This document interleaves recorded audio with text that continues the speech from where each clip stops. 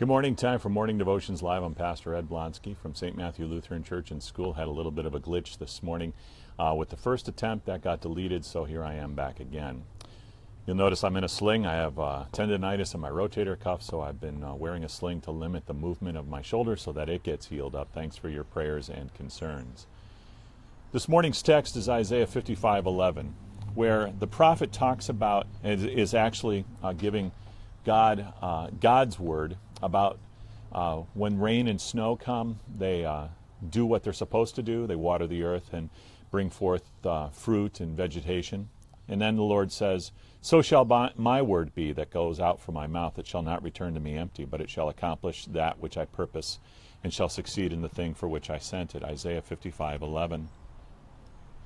And here in Hawthorne Woods in Lake County, Illinois, McHenry County, Illinois, we have had a lot of rain over the last couple weeks and flooding on the Fox River and the Des Plaines River, and the weather forecast isn't looking so good either. For this coming weekend, we're going to have more rain, more flooding. Please keep us in your prayers.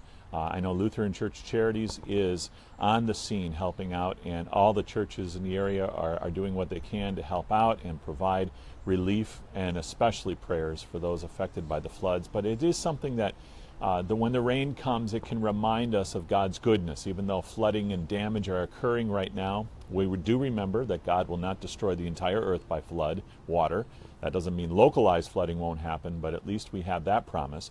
But the rain also reminds us of the proficiency and the sustainability of God's word and how it sustains us. Martin Luther said this: "Rain and snow are not useless, but they water the earth, giving seed to the sower. The rain can achieve everything for the earth. When we experience the absence of rain, we see what the earth produces. So he takes away the glory of the earth and shows that it is not the earth that does it, but that it is accomplished by the rain. So our building and promotion of the church is not a result of our works, but of the word of God which we preach." Martin Luther's words, and it reminds us that in and of ourselves we don't do anything. It is God's holy word that gives us the power to accomplish that which God has given us to do. And so when we think about the church, we are watered by the word of God. The rain and the snow can help remind us that God's word does provide for us and gives us the power to bring other people the gospel of Jesus Christ. We are in that place now in between rain falls here in Lake County, Illinois, and St. Matthew, that we're reminded of when the rain comes, God's word is there with us. When the sun shines, it is God's blessing to us. All things should remind us to give glory to God. So let's pray about that. Lord God, Heavenly Father, I pray that your word will continue to accomplish your purposes among us and around the world, namely to forgive sin and bring people into everlasting life.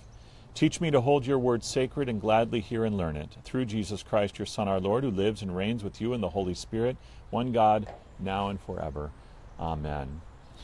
Talking about rain now, and we're in July right now, but I figure in 5 months, it will be in the week before Christmas, I'll probably talk about this again with snow on the ground. So I'll remind you of that. Keep that in mind when Morning Devotions Live comes back in 5 months. That maybe behind me will be a bunch of snow, and we'll talk about the same type of thing. The devotion that this has come from in more detail is found in the links in the comment section below, or will be in a little bit. And I have a picture there, a couple pictures actually. You'll see where the devotion is after a snowstorm of myself and my mother. And you'll notice my mother is smiling profusely. And the reason she's smiling is because she no longer lives here where it snows. She lives in Florida, where the sunshine and the oranges grow. And so she's very happy that she doesn't have to deal with snow anymore. But you can find that devotion in the comment section below in just a little while. Thanks for joining me today.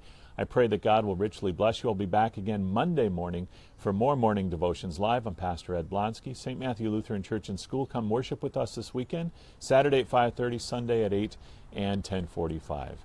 Have a wonderful and blessed weekend. Please continue to pray for those affected by the floods here in the Midwest, and we'll be back again Monday.